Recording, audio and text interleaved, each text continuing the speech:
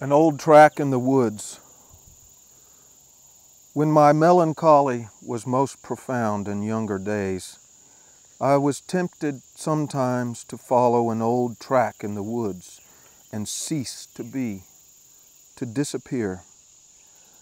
I could wander into oblivion to live and die in the wilderness, as I was accustomed in my youth. Civilization was not my haunt. Mortality meant nothing to me when darker feelings were overwhelming.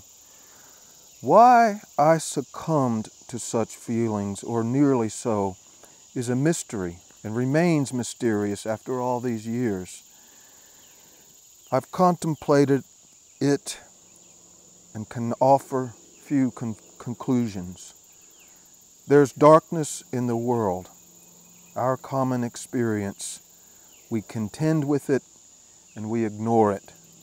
And that was my experience. You can wander off alone and die, or you can fight that loneliness to do something true for once with your life.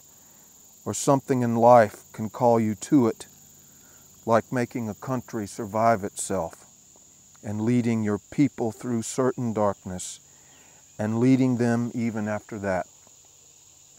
I did what I could and doubted it.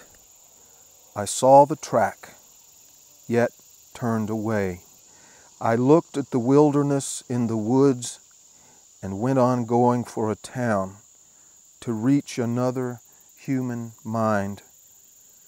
The ambiguity of life and being alive, that is the mystery. And there's a common rhythm to it, a joy. And joy, or my perception of it, saved me.